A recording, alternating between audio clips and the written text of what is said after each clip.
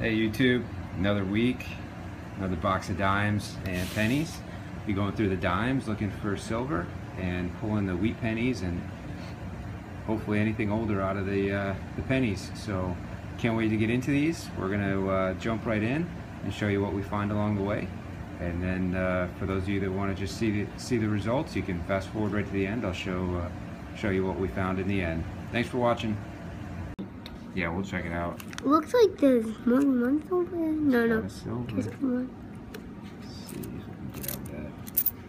It's a Roosevelt with a D mint mark.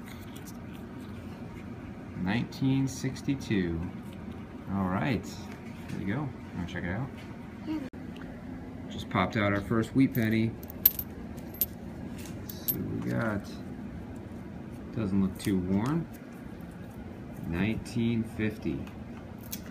All right, keep looking. Just flipped over another wheat penny. Another wheat penny, 1 cent. Hey, 1935. That's an old one. That's pretty good.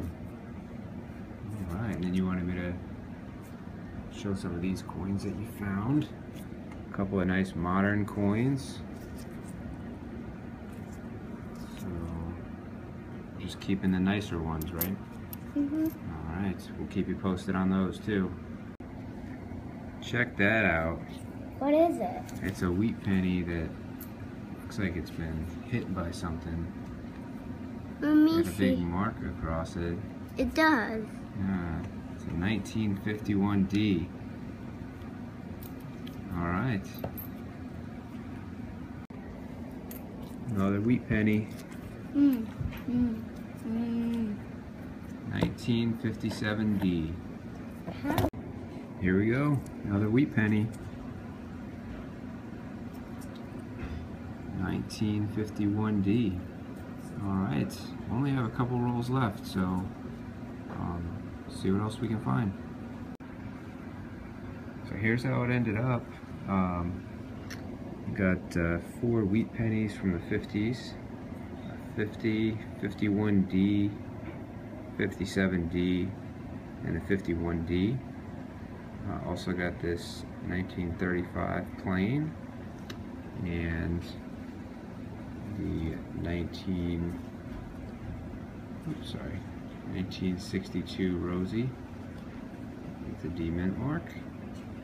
Also picked up some Canadians and this foreign coin from Denmark, I'm guessing, but don't know. Not old, just was stuck in the dimes. All right, we'll be back next week with another hunt, some more dimes, pennies, and $50 too. So thanks for watching. Post another one next week and look forward to seeing what you guys find.